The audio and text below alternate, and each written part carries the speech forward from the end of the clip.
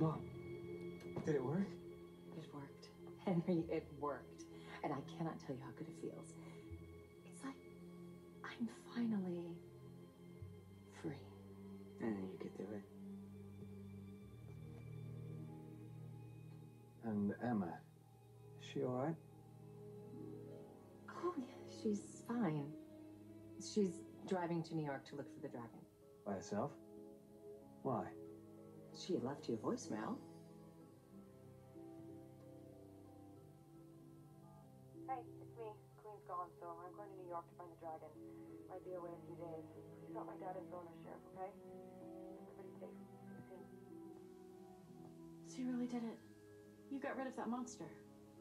Oh, well, I'm not sure she was a monster. Oh, yes, she was. Regina, I know she was once a part of you, but she was the worst part. I am so happy that you ripped her out and threw her away.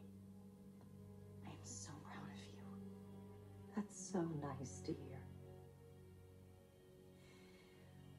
But we have someone else to worry about. Henry. Me? You have to get dressed for a dance. Okay. Here.